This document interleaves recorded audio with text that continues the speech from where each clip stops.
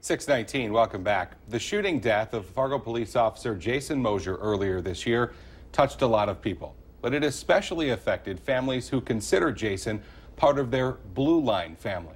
Law enforcement families say Jason's death has forever changed them, but an organization specifically for spouses of officers is providing much needed support for those who love the men and women behind the badge. What, fella? The round and Painting here. can be therapeutic, and this group is focused on healing.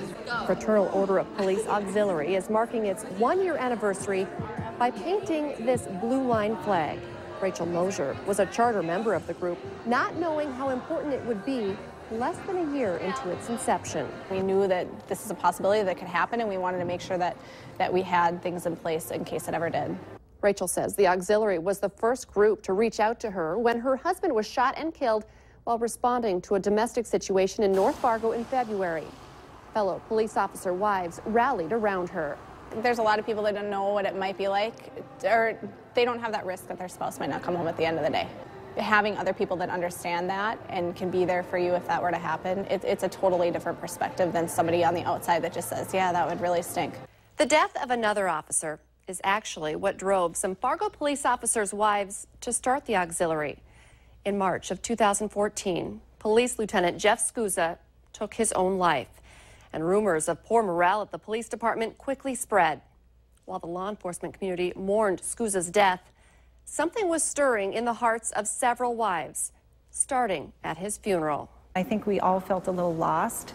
We wanted to do something. We wanted to get together and talk about it, but there just wasn't that ability to connect and communicate with everybody.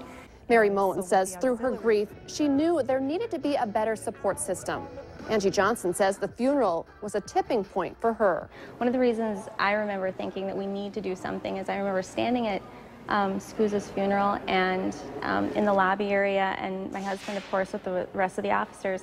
And I remember looking around and thinking, you know, we're all so connected in such an interesting way, yet a lot of us didn't know each other. We had our little, you know, we kind of knew, you know, here and there, but I remember thinking that's so sad, and it bothered me. Angie signed on right away to help start the auxiliary, and the group has proven crucial for her family.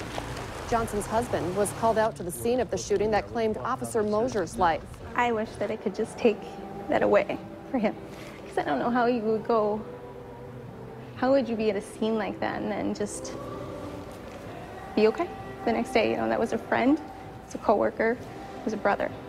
She is the main support system for her husband, and she says the auxiliary now supports her. God forbid this should ever happen. This be we have support, and we have each other a little bit more so than maybe we did before. So I feel that the auxiliary is just given so much more support to myself, and I'm sure other people would probably agree.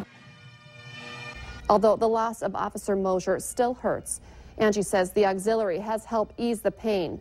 And Rachel Mosier is vowing to stand strong with the auxiliary in case the worst ever happens again. I have a totally different perspective now that nobody else in it does. So I think if this were to happen again, I definitely feel like I would be one of the people right there to say, I actually know what you're going through, and I'm there for you.